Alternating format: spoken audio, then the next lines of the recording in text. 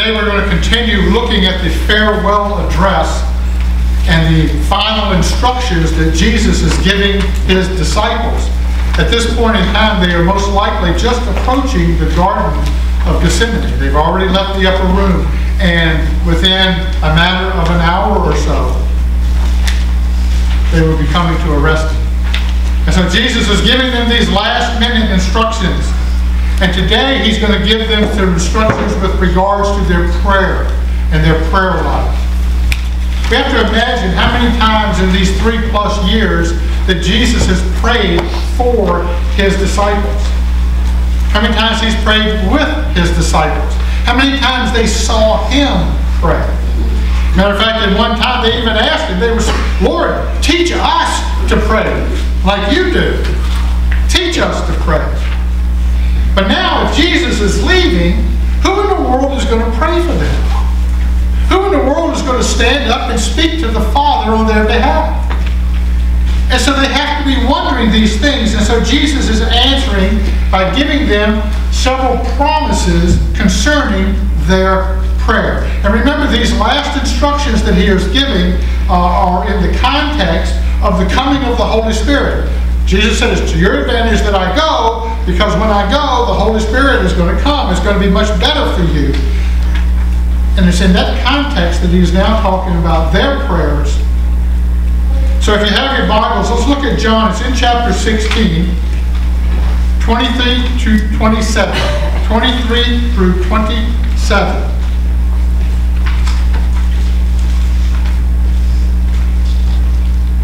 And in that day, you will ask me no question.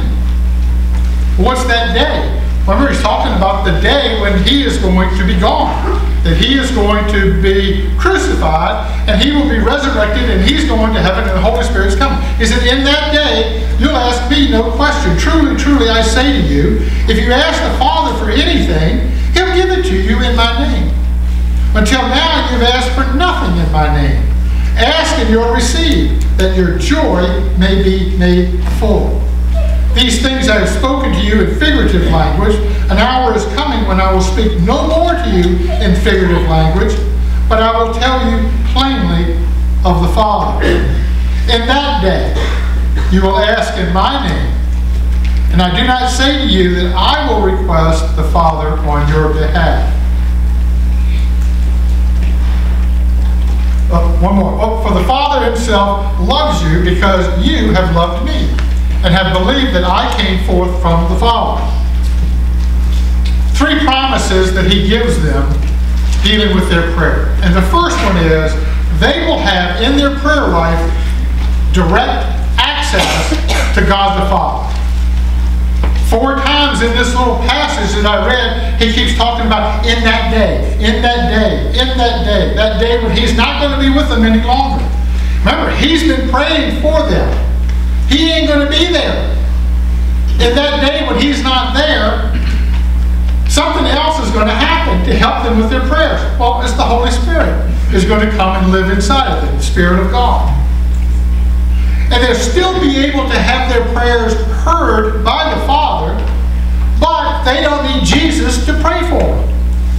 They can do it themselves. That's what he says in verse 26. You will not need me to ask of the Father. I'm going to be gone.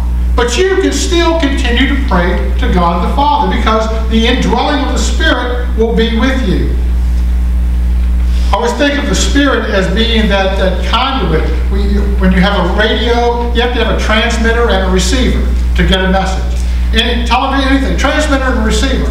Well, something has to get the information from one thing to the next.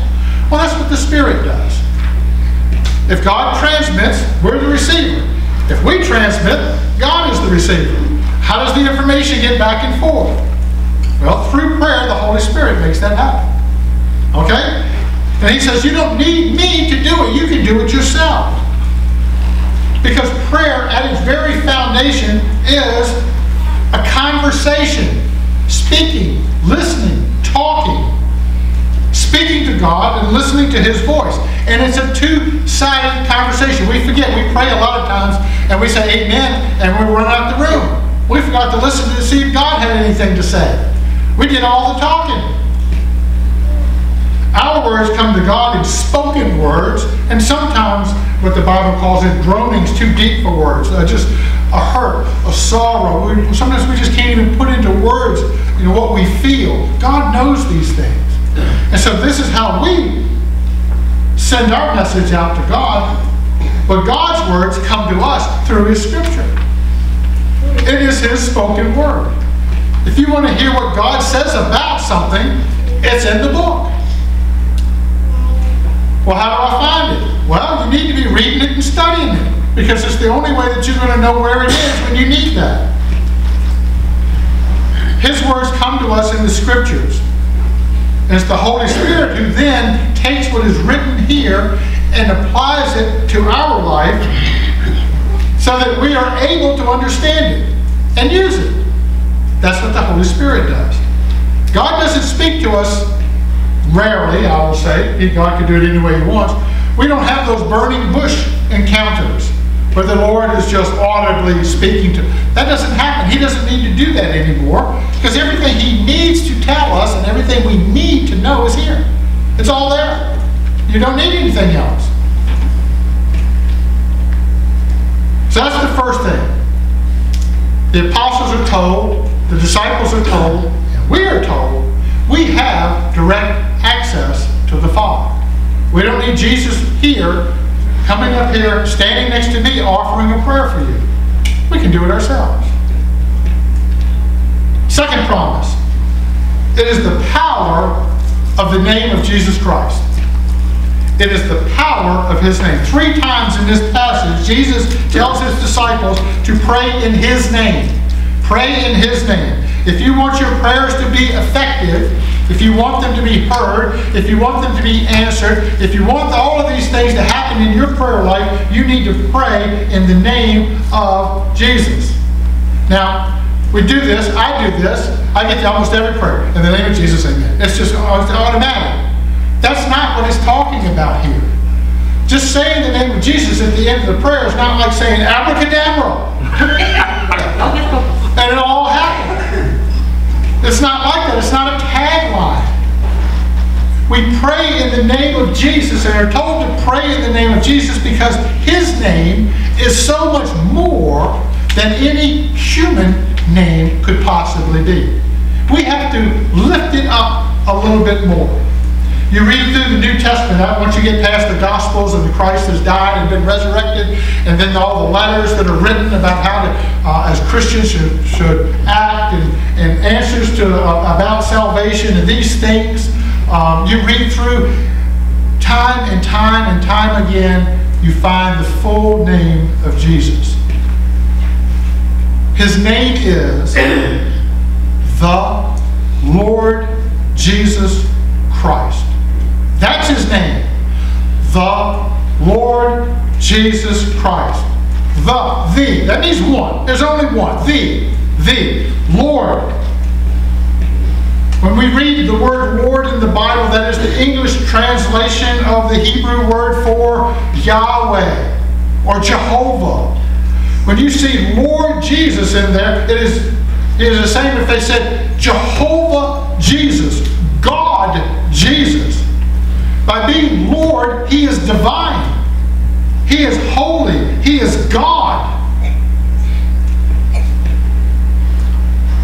Jesus even asked one time, if they were all around calling Him Lord, He goes, why do you call me Lord, Lord? Why are you calling me God, God, when you don't do what I tell you? You don't do what I say. If we call Jesus the Lord of our life, we're calling Him our God. And if God tells us to do, well, I don't really like when He says this. I don't really agree when He says this over here. Well, He's God. You need to agree. I give you, because there's only one of you that's wrong.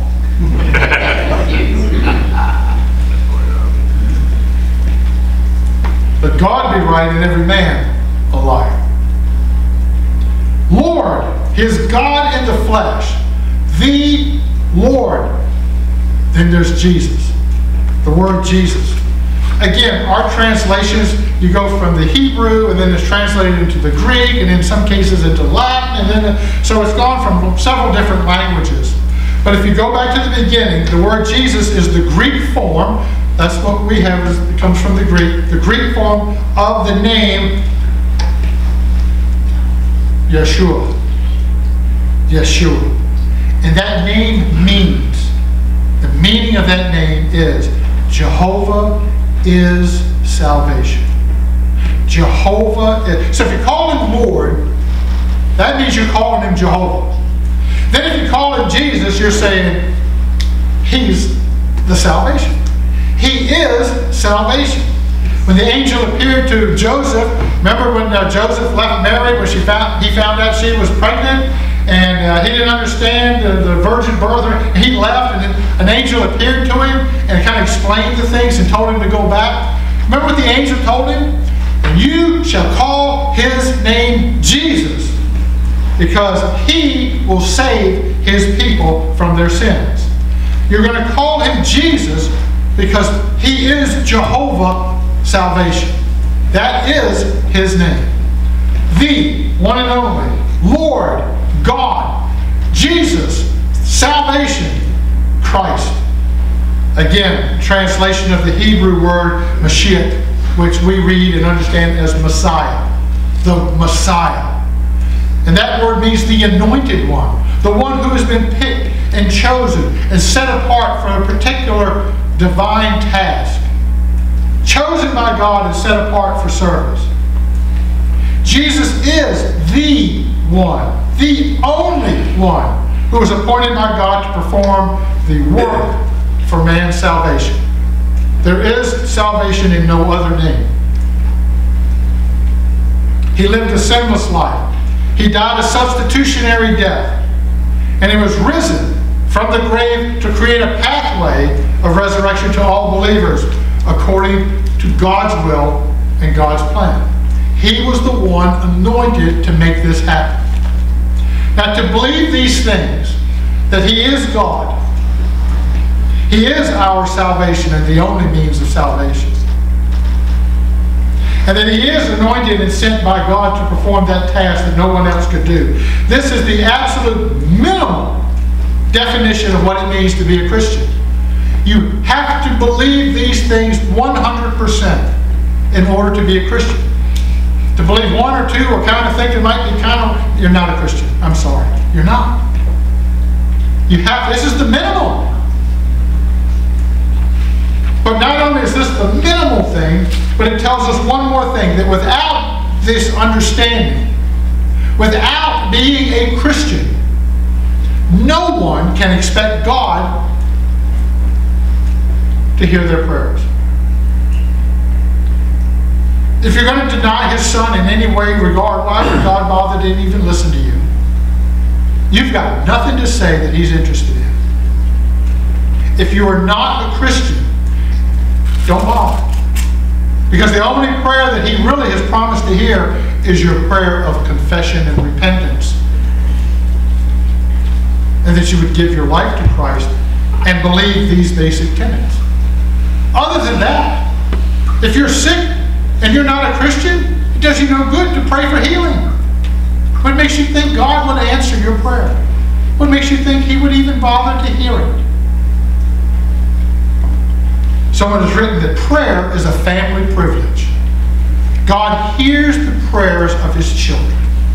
And again, outside of prayers of confession and repentance and the turning from sin to God, God is under no obligation or inkling to even hear or listen to your prayers or petitions.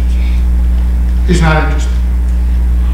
So praying in the name of the Lord Jesus Christ means to acknowledge who he is and what he has done according to the Scriptures.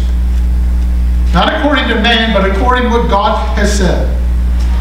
That the Lord, God, Jesus, the Savior, Christ, the one who's anointed and sent by God,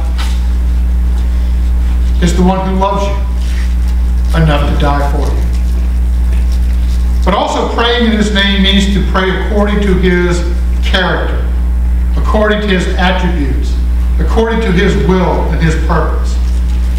See, we have to offer up our prayers in his name according to His merit and not our own. Let's say tomorrow I go to the bank, got me a fancy check. Okay? It's made out to my name. It's for $100,000. And the signature at the bottom is Daffy Duck.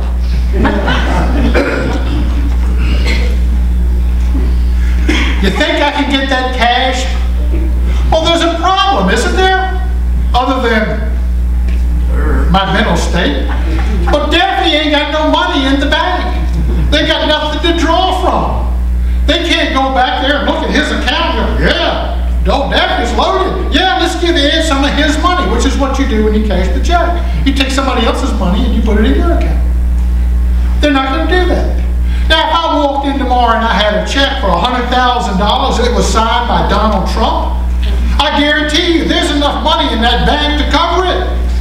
There's enough treasury in the treasury, they would go, yeah, it won't even make a dent. And they'll take it out and give it to me.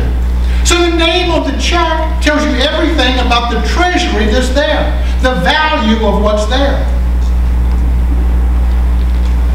My merit, what I have done, what I have accomplished, and the things that I've done have added nothing to the treasury in heaven. Nothing. But Jesus fills the treasury. Jesus owns everything. And so when I go to God in prayer, I don't pray on my merit because I can't trust that I can withdraw anything. I got nothing in there.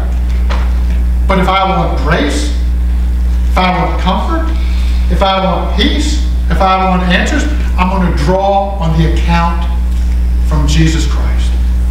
So to pray in His name means not to pray in our name for our merit. We are drawing on Him.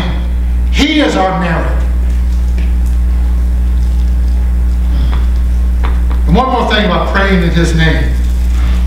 Because we read this all the time. Man, if I just pray this and say in Jesus' name at the end, He said He'll give it to me. Well, that's not what He says.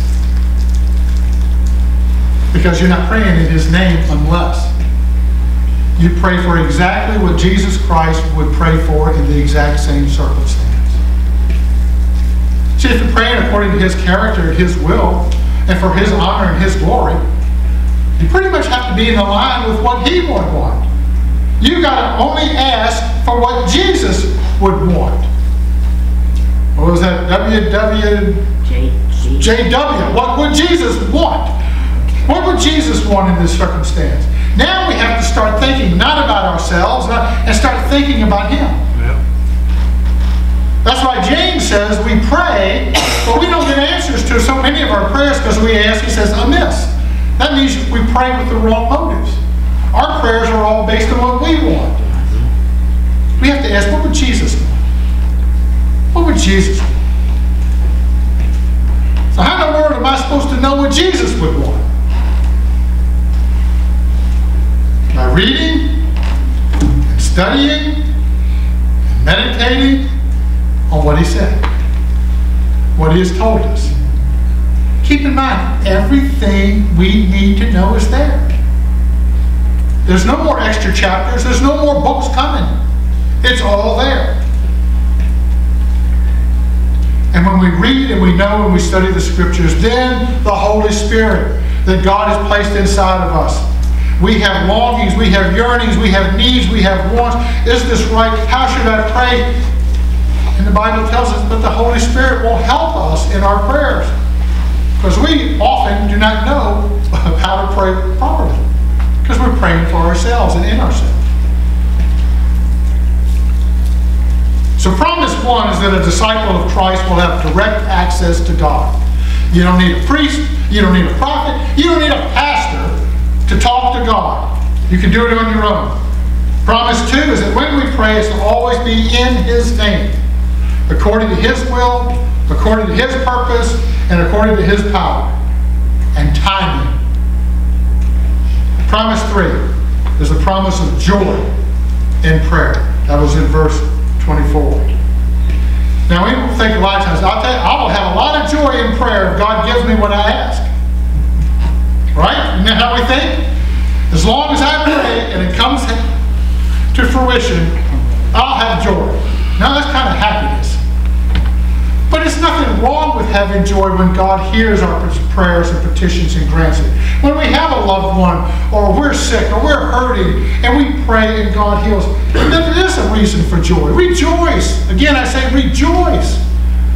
We rejoice when our grandkids are born, and our children have children, and we rejoice at the new birth that is coming to this world. Oh, we rejoice, we thank God, we prayed for a successful birth and it happened. We rejoice. We rejoice when someone we know and care about and love accepts the Lord Jesus Christ as their Savior. We have joy when it comes to salvation. It's okay to pray for things and have joy when it happens. Or maybe you were in a church somewhere. You were unhappy and God was leading you somewhere else, and you prayed, Lord, if you would just send me to a good Bible-believing church. And He led you here. There's a reason for joy. He answered your prayer. You see, God answers prayers because He loves us.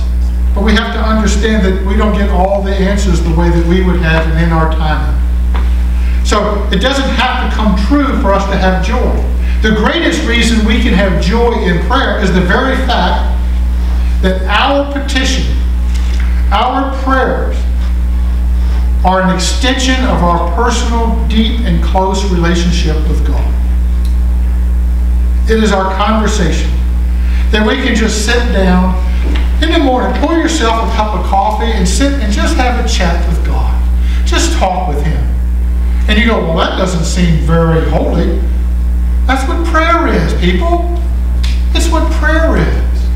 It's talking with God. And we should have joy in that, knowing that He's never busy. You don't have to make an appointment. You don't have to say the right words. You can pray without using the language in the King James Bible. God will hear you even if you don't say thee, thus, and thou. Amen. He wants to hear His children.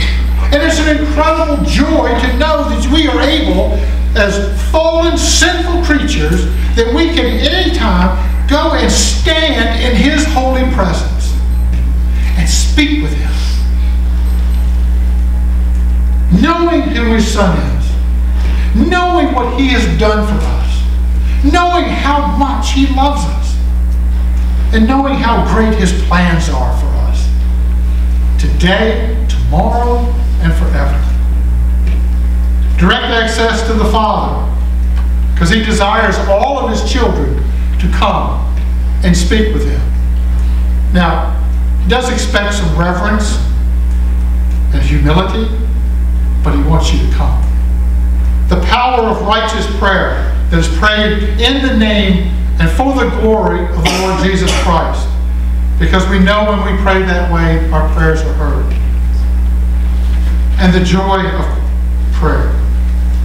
It's a simple, inexplicable joy that comes from the realization that we can actually stand before a holy God, before the Creator and Sustainer of everything that is or will ever be, and we're allowed to speak to Him as we would speak to a very dear friend. It's the source of joy. But wonderful promises go unfulfilled when we fail to pray as we ought.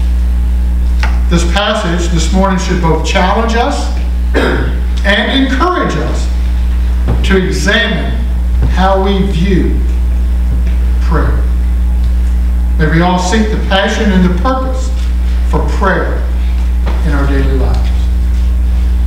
Hallelujah. Amen. Amen. Father God, even as we were speaking about prayer, Lord, we lift up our minds and our hearts to You right now.